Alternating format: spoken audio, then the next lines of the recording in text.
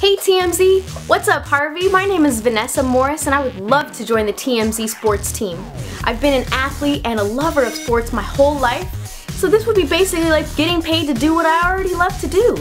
Watch sports and follow all of my favorite athletes' personal lives.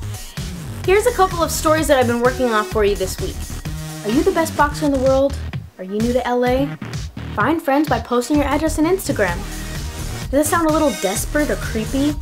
Apparently not for the pound for pound best boxer in the whole world, Floyd Money Mayweather.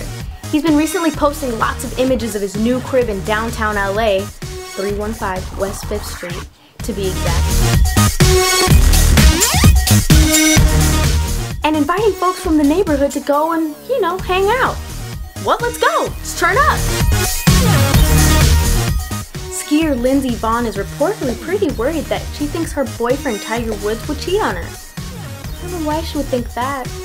Apparently the person she's worried about most is Tiger's ex-wife, Elin Nordegren. The National Enquirer reports that Tiger, his 2 children, and Elin plan to meet up in Sweden this summer for a vacation. But Vonn is demanding that Woods bring her along for the trip.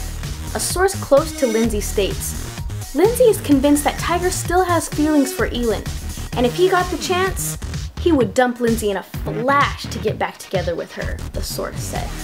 Last March, the couple, Tiger and Lindsey, announced on Facebook that they were dating. This is Tiger's first public romance since he got divorced almost 3 years ago. Last week, the New York Post reports that Elin, quote, really likes Lindsey and she thinks that she's a good influence on Tiger. But Lindsey has already said publicly she has no intentions of marrying Tiger. She told Vogue magazine, quote, no thanks. I am definitely not getting married to anyone. Can't wait to see how this plays out. Well, this isn't Kansas, nor can Aaron Hernandez click his heels 3 times and go home. Now a brick commemorating happier times in college has been removed from the infamous Gator Walk in front of the stadium. The university has also made this statement. We did not feel it was appropriate to celebrate Aaron Hernandez. We put together an immediate plan after the initial news broke to remove his likeness and name in various private and public areas in the facility.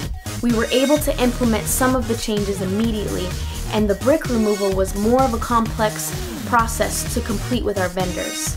The plan was to have everything done by the end of July. Alright Harvey and TMZ, that's all you get for free.